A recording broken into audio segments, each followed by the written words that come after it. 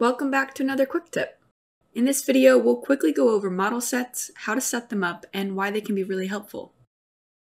Model sets is a feature available to users of KeyShot Pro. It's a tool that allows you to save independent scene tree variations in a single BIP file. So if you have variations of a product, or you'd like to better organize multiple components, or maybe you'd like to experiment with different compositions, you can use model sets.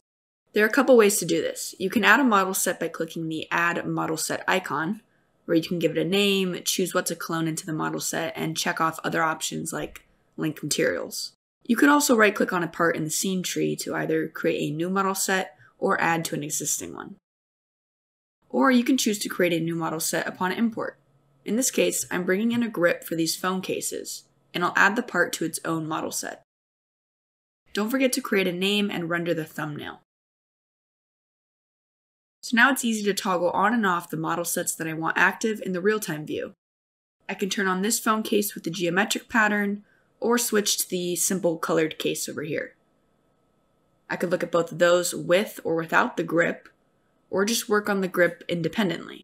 If I wanted to, I could also just open up this group of two and continue to add models in here, or rearrange the layout without altering the other model sets. The idea of using model sets is really nice because it feels like you're opening a new scene each time. But really, it's all nicely packed up in one file.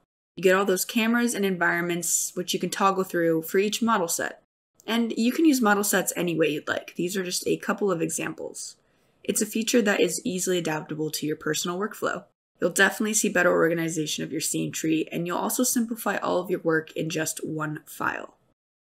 The other nice thing, model sets easily lead right into the configurator.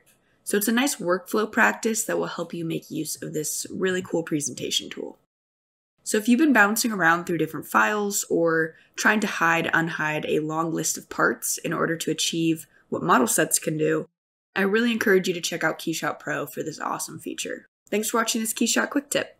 Leave a comment below with your thoughts, and don't forget to subscribe for more helpful content.